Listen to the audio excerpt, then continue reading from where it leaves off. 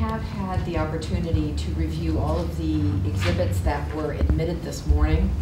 I have read through the briefing that has been submitted to the court and read a number of the cases that have been cited to the court by counsel. And under State versus Michelli and under Rule 8.3b, a defendant must show two things before the court can dismiss charges: arbitrary government action, government misconduct, or government mismanagement, and prejudice affecting a defendant's right to a fair trial. With regard to government misconduct or mismanagement, the first prong of the test, under Brady, the police detective must turn over to a defendant any exculpatory evidence or any evidence that would be impeachment evidence. And the intentional or inadvertent suppression of such evidence by police, if prejudice ensues, is a violation under a court case known as Brady. In this case, the court does find that emails from Athena Dean and Jessica Gamble to Detective McCall do constitute Brady material because the communications suggest a very strong animosity toward Malcolm Frazier and the church with which he is an associate pastor.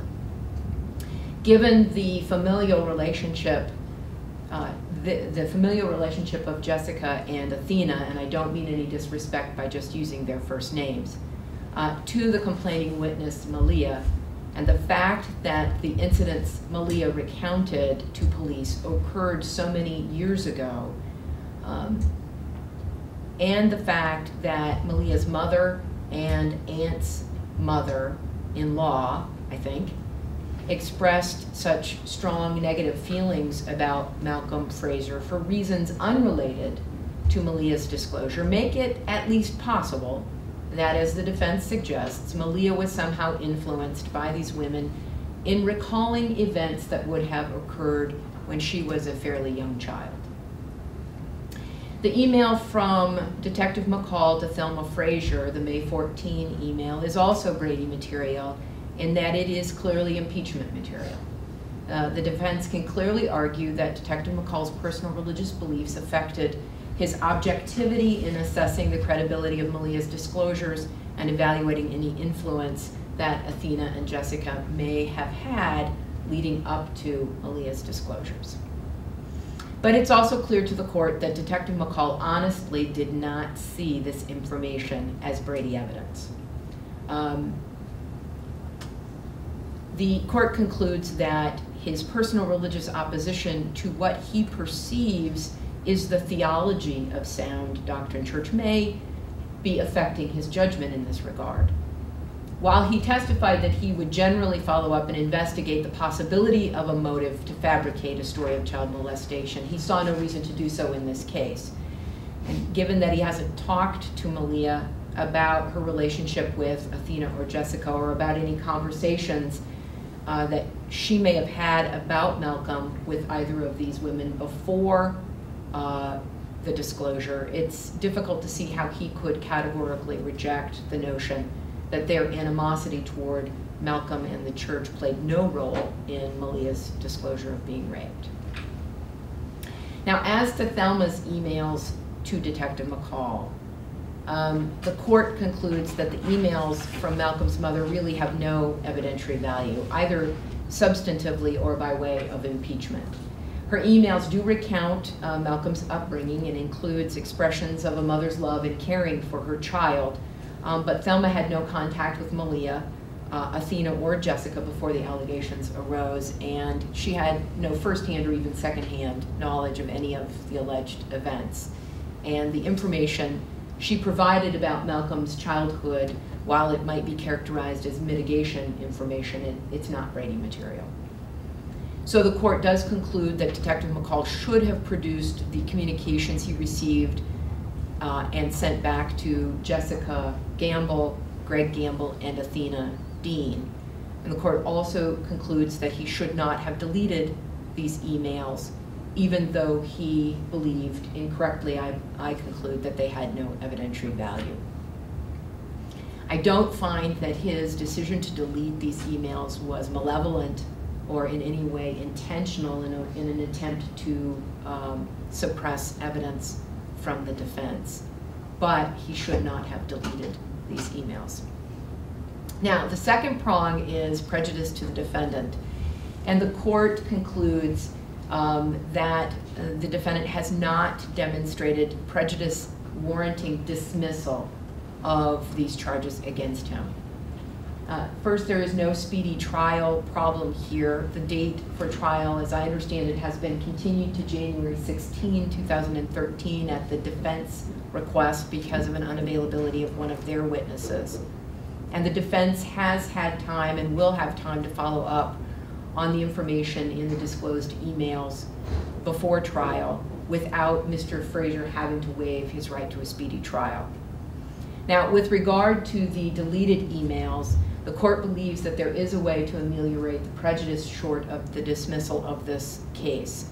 The court will order the state to contact Athena Dean, Jessica Gamble, and Greg Gamble and ask them to produce copies of any emails that they have had with Detective McCall.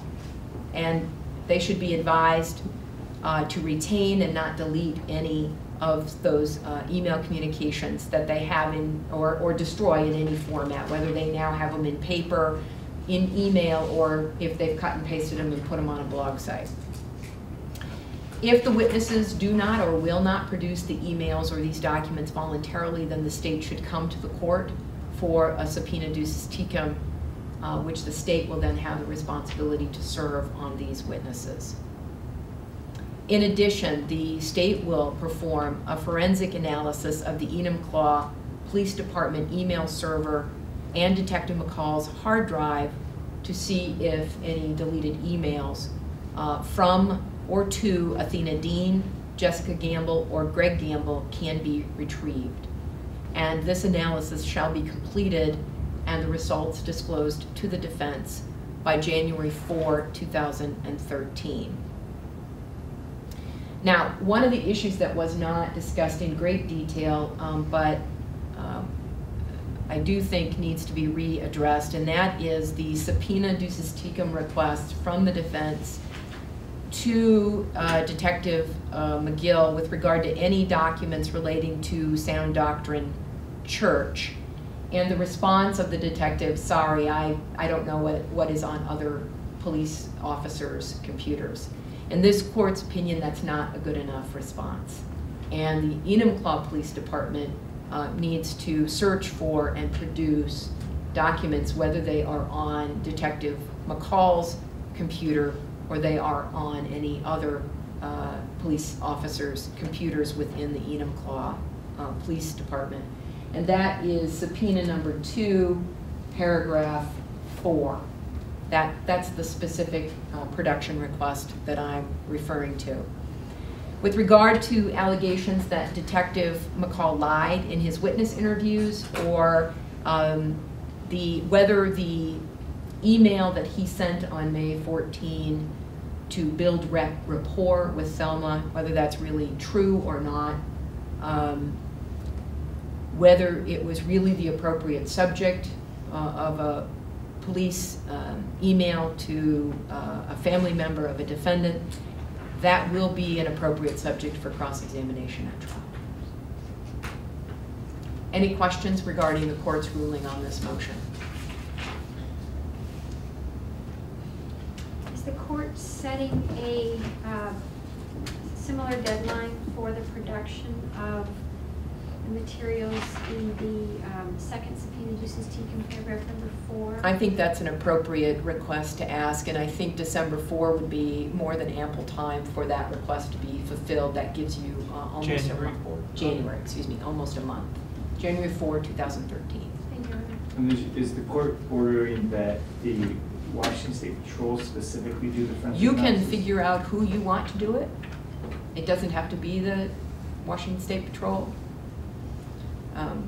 I'll leave that up to the state to decide whether they have the capability to do it in-house, whether they need to retrain a private entity to do it, or whether you want the state patrol crime lab to do it. And Your Honor, I would just request, obviously, that the court's ruling today be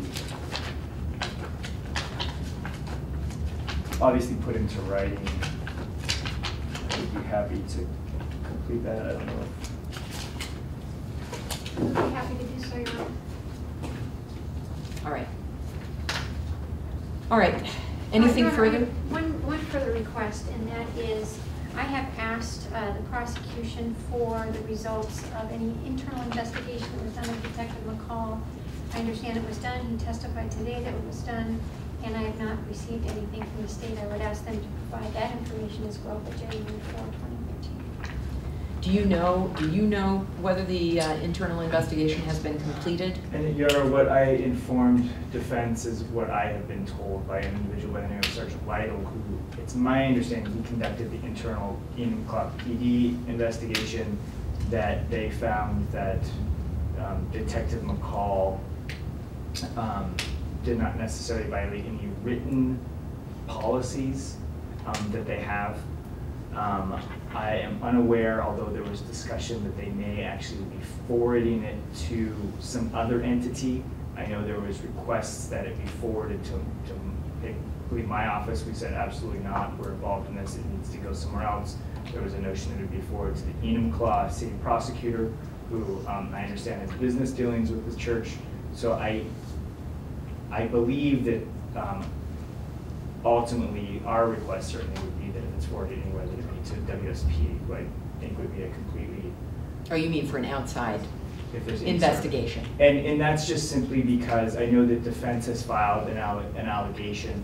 I personally would like it done by somebody who would, at least for all intents and purposes, be viewed as non-biased and not connected in any way to this allegation. I get the question at this stage is not what's going to happen in perhaps the internal investigation phase 2. The question is, are the documents in the what exists to this date in the internal investigation conducted by Sergeant Lytle discoverable? Are you going to ask for them from the police department and turn them over to the defense? have requested them, and I have not received anything. I don't frankly know if it's totally complete. And I would assume that they're not going to be sending anything to anyone until it's complete. Until the investigation is complete. Yes. And I have requested it.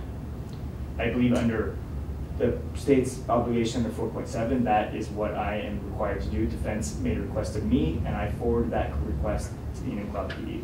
I have not yet received anything. All right. So then the next question is, if they're unwilling to produce at this stage, what's the next step? Next step is probably a subpoena to the police department.